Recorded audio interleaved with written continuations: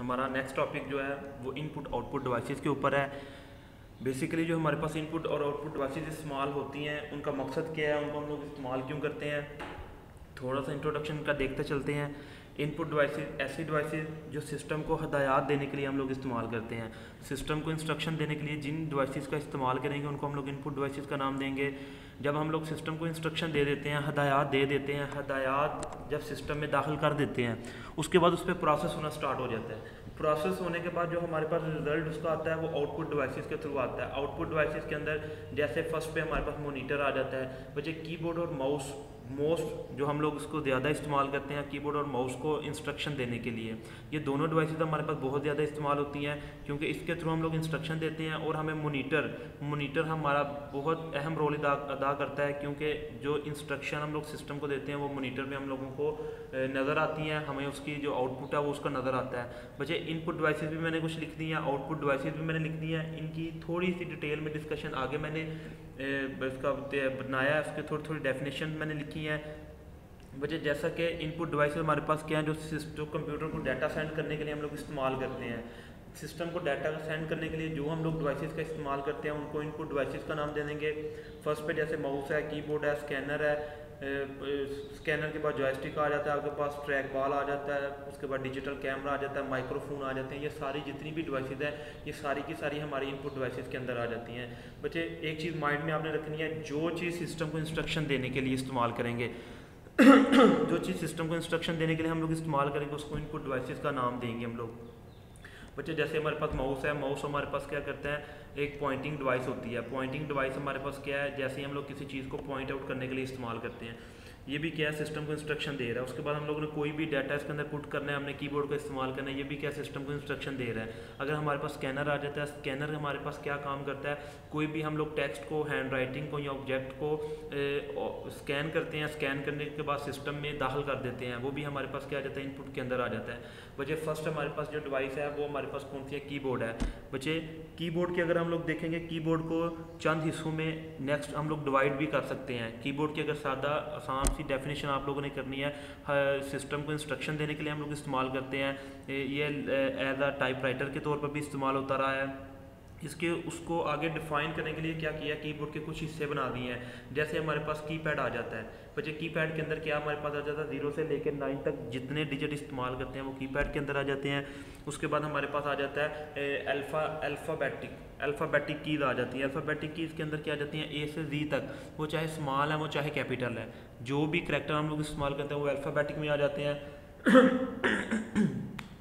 उसके बाद हमारे पास अल्फ़ा न्यूमेरिक कीज़ होती हैं। बच्चे अल्फ़ा न्यूमेरिक कीज़ के अंदर क्या होता है, ए से जी, 0 से 9 और जितने भी करैक्टर्स हैं, करैक्टर मतलब जैसे हमारे पास फुल स्टॉप है, हमारे पास क्वेश्चन मार्क आ जाता है, हमारे पास स्टेरिक्स आ जाते हैं, हमारे पास कॉलन आ जाते हैं, सेमी कॉलन आ जाते हैं, मतलब जितने भी हमारे पास सिंबॉलिक निशान वगैरह आ जाते हैं उस सबको हम लोग क्या करते हैं, अल्फ़ा न्यूमेरिक कीज़ के अंदर लिख लेते हैं। बच्चे इसी तरह हमारे पास कुछ स्पेशल कीज़ होती हैं। स्पेशल कीज़ का क्या फंक्शन होता है, स्पेशल कीज़ होती हैं वो खुद कोई काम नहीं करती। जैसे बच्चे आप कंट्रोल को प्रेस करते हो कुछ नहीं होता, आप आल्ट को प्रेस करते हो कुछ नहीं होगा, या आप लोग शिफ्ट को प्रेस करते हो कुछ नहीं होता। इन्होंने क्या करना है, इन्होंने दूसरी कीज़ के साथ मिलकर काम करना है, इसलिए हम लोग इनको स्पेशल कीज़ कहते हैं। बच्चे कुछ हमारे पास फंक्शन कीज़ होती हैं। फंक्शन कीज़ क्या हैं, F1 से लेके F12 तक। बच्चे ये जो सारी कीज़ है ये फंक्शनल कीज़ होती हैं, किसी भी किस्म के फंक्शन को परफॉर्म करने के लिए हम लोग इन कीज़ को इस्तेमाल करते हैं। बच्चे ये क्या था, कीबोर्ड को आगे आसान अल्फाज में समझाने के लिए उसको चंद मुख्तलिफ कैटेगरीज में तकसीम कर दिया गया था। नेक्स्ट हमारे पास आ जाता है माउस। माउस एक हमारे पास क्या है, पॉइंटिंग डिवाइस है। बच्चे यहाँ पे एक चीज़ वाज़ह करूँ, हमारे पास एक होता है कर्सर, एक होता है पॉइंटर। कर्सर और पॉइंटर में जो डिफरेंस होता है हमारे पास, वो डिफरेंस क्या है, हमारे पास जो पॉइंटर होता है वो हमें किसी भी चीज़ को पॉइंट आउट करने के लिए इस्तेमाल करते हैं। जो कर्सर है बच्चे, एक हमारे पास एक बिल्कुल स्ट्रेट लाइन, एक हमारे पास लाइन ब्लिंक कर रही होती है सिस्टम के अंदर। अगर कहीं भी कुछ भी आप लोगों ने लिखना है, जब तक वो ब्लिंक करती हुई लाइन आपको नज़र नहीं आएगी तो अब तक आप कुछ भी टाइप नहीं कर सकते। जब आप लोगों ने टाइप करना है, वो ब्लिंक करता हुआ जो आप लोगों का कर्सर है वो नज़र आएगा तो आप लोग वहाँ पे टाइप करोगे। पॉइंटिंग और कर्सर में, पॉइंटर और कर्सर में हम लोग यही डिफरेंस करते हैं। पॉइंटर क्या है, हमारे पास पॉइंटिंग डिवाइस है पॉइंट आउट करने के लिए। कर्सर हमारे पास क्या आ जाता है, कर्सर कहीं भी कुछ भी हम लोगों ने टाइप करना तो फिर हम लोग कर्सर का इस्तेमाल करते हैं। बच्चे थर्ड नंबर पे हमारे पास आ जाता है जॉयस्टिक। जॉयस्टिक हमारे पास भी एक पॉइंटिंग डिवाइस की तरह इस्तेमाल होती है। इसके अंदर हम लोग क्या करते हैं कि हम लोगों ने गेम्स वगैरह सिस्टम के अंदर अक्सर इंस्टॉल की होती हैं। गेम्स वगैरह को खेलने के लिए जॉयस्टिक का इस्तेमाल करते हैं। बच्चे जॉयस्टिक बना किस तरह का होता है, एक हैंडल नुमा हमारे पास आ जाता है, हैंडल बना होता है जिसके थ्रू हमें गेम खेलने में आसानी हो जाती है। ये भी हमारे पास क्या है, एक इनपुट डिवाइस है, क्योंकि इसके साथ भी हम लोग सिस्टम को इंस्ट्रक्शन देते हैं, इसलिए हम लोग इसको एज आ इनपुट डिवाइस ही इस्तेमाल करते हैं। बच्चे नेक्स्ट हमारे पास आ जाता है ट्रैक बॉल। बच्चे ट्रैक बॉल हमारे पास क्या है, पहले हमारे पास जो पिछली टेक्नोलॉजीज़ के अंदर चलता था वो ट्रैक बॉल था। बच्चे ट्रैक बॉल को हम लोग क्या करते थे, अंगूठे की मदद से हम लोग उसकी जो पॉइंटिंग डिवाइस है उसको कंट्रोल करते थे। एक पैड बना होता था, पैड के अंदर एक बॉल लगा होता था, बॉल के ऊपर हम लोग क्या करते थे, अंगूठे के साथ उसको वर्किंग करते थे, राइट लेफ्ट अप या डाउन करने के लिए। अंगूठे को जिस तरफ हम लोग मूव करते थे, हमारा जो पॉइंटर है उस तरफ हमारा मूव होना शुरू हो जाता था। ये ट्रैक बॉल भी हमारे पास क्या है, एक इनपुट डिवाइस है। बच्चे नेक्स्ट हमारे पास आ जाता है स्कैनर। बच्चे किसी भी टेक्स्ट को, हैंड राइटिंग को या किसी भी ऑब्जेक्ट को हम लोग ऑप्टिकली तरीके से स्कैन करने के अमल को स्कैनर का नाम देते हैं। हम लोगों ने कोई भी सिस्टम में चीज़ इनपुट उसको दाखिल करना है, टेक्स्ट को करना है, हैंड राइटिंग को करना है, ऑब्जेक्ट को करना है, या किसी भी पिक्चर को हम लोगों ने सिस्टम में दाखिल करना है, तो हम लोगों को स्कैनर का इस्तेमाल करना पड़ेगा। बच्चे नेक्स्ट वन हमारे पास एक आ जाता है microphone. Microphone is an input device to input sound that stored in digital form. बच्चे माइक्रोफोन हमारे पास क्या है, हम लोगों ने अगर सिग्नली आवाज़ को सिस्टम में दाखिल करना है तो हमें उसके लिए माइक्रोफोन का इस्तेमाल करना पड़ेगा। बच्चे जो हमारे पास एक हेडफोन आ जाता है, हेडफोन के अंदर हमारे पास दोनों फैसिलिटीज़ है। हेडफोन के अंदर हमारे पास क्या है, सुनने की भी फैसिलिटी है और सिस्टम में आवाज़ दाखिल करने की भी फैसिलिटी है। जैसे उसके अंदर माइक भी लगा होता है, उसके अंदर स्पीकर भी लगे होते हैं, लेकिन मोस्टली वो हमारे पास आउटपुट डिवाइस के अंदर आ जाता है। बच्चे नेक्स्ट वन हमारे पास आ जाता है बारकोड रीडर। बारकोड रीडर बच्चे ये भी एक स्कैनर है। आप लोग इसको स्कैनर की फॉर्म बोल सकते हो, बारकोड रीडर। अक्सर आप लोग ने देखा होगा आपके घर में बिजली के बिल होते हैं या आपके पास यूटिलिटी बिल कोई भी ले लो आप, उसके ऊपर कुछ लाइनें लगी होती हैं। बच्चे वो क्या करते हैं, आप बिल पे करने जाते हो, लाइन को स्कैन करते हैं बारकोड के थ्रू। जैसे ही स्कैन करते हैं कि आपके पास टोटल बिल की इन्फॉर्मेशन सिस्टम के अंदर एंटर हो जाती है। उसके साथ क्या है, आप लोगों को डाटे को दाखिल करना नहीं पड़ा, लेकिन स्कैन करते ही क्या किया आप लोगों ने, टोटल जितनी इन्फॉर्मेशन थी उसकी आप लोगों ने क्या किया, सिस्टम के अंदर दाखिल कर ली। बच्चे ये हमारे पास कुछ इनपुट डिवाइसेस थी, इनको आप लोगों ने देख लेना इनपुट डिवाइसेस। फिर वो बता रहा हूँ आप लोगों को, जो भी हम लोग सिस्टम को इंस्ट्रक्शन देने के लिए, हदायत देने के लिए जिन डिवाइसेस का इस्तेमाल करेंगे हम लोग उनको इनपुट डिवाइसेस का नाम देंगे। बच्चे जब ये सारी इनपुट डिवाइसेस हदायत के लिए इस्तेमाल होंगे तो आगे हमें उसका आउटपुट भी चाहिए।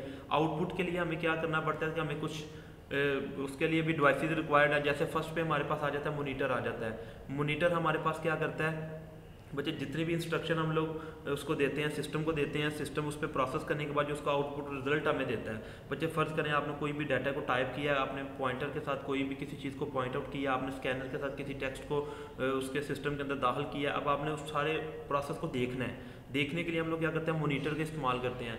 बच्चे अगर हम लोग मोनीटर की बात करें तो मोनीटर हमारे पास भी आगे काफ़ी कैटेगरीज के अंदर है। फर्स्ट पे हमारे पास एक आ जाता था ग्रे स्केल मोनीटर।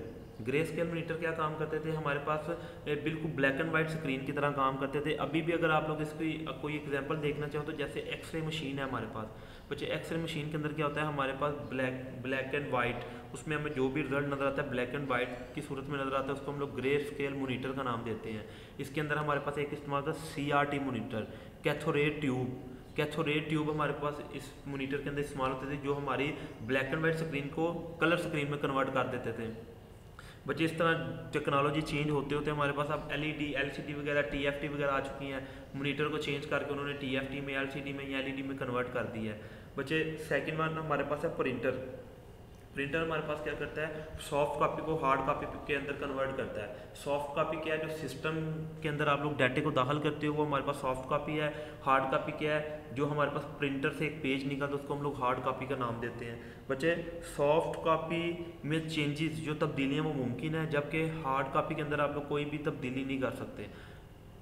इसलिए प्रिंटर की आगे एग्ज़ाम है, प्रिंटर का हमारे पास पूरा एक टॉपिक है, पूरा एक चैप्टर हमारे पास पड़ा है। हम इसमें मज़ीद प्रिंटर की आगे जो एग्ज़ाम है उसके अंदर कौन कौन से प्रिंटर इस्तेमाल होते हैं वो मज़ीद हम नेक्स्ट आगे देखेंगे। थर्ड नंबर पे हमारे पास हेडफोन आ जाते हैं। बच्चे हेडफोन के अंदर मैंने आप लोगों को बताया कि आप लोगों के पास माइक भी है और आप लोगों के पास स्पीकर भी है। इसमें इसके लिए हम लोग इसको आउटपुट डिवाइसेस में लेके आते हैं। हेडफोन्स के अंदर क्या हम लोगों को मोस्टली हम लोग क्या करते हैं, सुनने के लिए इस्तेमाल करते हैं। कोई भी आवाज़ को, कोई भी हम लोग सिग्नल को सुनने के लिए हम लोग हेडफोन्स का इस्तेमाल करते हैं। नंबर 4 में हमारे पास आ जाता है कंप्यूटर स्पीकर। बच्चे कंप्यूटर स्पीकर क्या करते हैं, हार्डवेयर हमारे पास डिवाइस है, आउटपुट डिवाइस का नाम देते हैं इसको। इसके अंदर क्या हम लोगों के पास सिस्टम के अंदर जितनी भी आवाज़ को दाखिल करते हैं, आवाज़ को हम लोग रिकॉर्ड करने के लिए दाखिल करते हैं। जब हम लोगों ने उसका आउटपुट लेना तो हमें उसके लिए स्पीकर्स का इस्तेमाल करना पड़ेगा। ये भी हमारे पास एक आउटपुट डिवाइस है। नंबर 5 में हमारे पास आ जाता है प्रोजेक्टर। बच्चे प्रोजेक्टर को हम लोग इस्तेमाल करते हैं वॉल के ऊपर या स्क्रीन के ऊपर। हमने फ़र्ज़ करें सिस्टम का अगर आप लोगों ने आउटपुट लेना तो हम लोग क्या करते हैं, यहाँ तो किसी वॉल का इस्तेमाल कर लेते हैं, यहाँ हम लोग क्या करते हैं उसके साथ हम लोग किसी स्क्रीन का इस्तेमाल कर सकते हैं, जिसका हमें रिज़ल्ट जो है वो आउटपुट का रिज़ल्ट हमें उस स्क्रीन पे या उस वॉल पे मिलता है। प्रोजेक्टर हमारे क्या करते हैं, हमारे पास अगर ऑडियंस ज़्यादा है, अगर हमारे पास स्टूडेंट ज़्यादा है तो हम लोग क्या करते हैं मॉनिटर या TFT या LCD की जगह हम लोग क्या करते हैं प्रोजेक्टर का इस्तेमाल करते हैं। इस तरह हमारे पास उसकी स्क्रीन एक तो बड़ी हो जाती है, दूसरा ये है कि हमारे पास आउटपुट डिवाइसेस के तौर पे इस्तेमाल हो जाती है। नंबर 7 पे हमारे पास क्या साउंड कार्ड है। साउंड कार्ड के अंदर क्या होगा बच्चे, अगर आप लोगों का सिस्टम का वर्क नहीं करता, साउंड कार्ड वर्क नहीं कर रहा, हम लोग क्या करते हैं एक्स्ट्रा उसके अंदर एक आउटपुट डिवाइस लगा देते हैं जिसके थ्रू हमारे सिस्टम का जो आवाज़ है वो चलना स्टार्ट हो जाती है। उसके थ्रू हम लोग क्या करते हैं, अगर आवाज़ को बेहतर तरीके से आप लोगों ने ऑडियंस तक या आप लोगों ने स्टूडेंट तक उसको भेजना है तो आप लोग क्या करोगे, आउटपुट साउंड कार्ड का इस्तेमाल कर लेते हैं। बच्चे नेक्स्ट हमारा एक टॉपिक है 1.6 है सेकंड लेवल ऑफ मेंटेनेंस। बच्चे पहले हम लोगों ने पढ़ा था कि इसके अंदर हम लोगों ने देखा था पहले कि आप लोगों के सिस्टम की जो परफॉर्मेंस है उसको बेहतर कैसे किया जा सकता है, उसकी सफाई की जा सकती है, उसके जो हार्डवेयर के कंपोनेंट हैं उसको चेक किया जा सकता है। उसके अंदर फ़र्ज़ करें आपके डस्टिंग है सिस्टम के अंदर, आप उसकी सफाई वगैरह करके उसके कंपोनेंट को आप लोग रोज़मर्रा मामला में सफाई करके उसको परफॉर्मेंस को बेहतर कर सकते हो। लेकिन हमारे पास एक आ जाता है सेकेंड लेवल ऑफ मेंटेनेंस।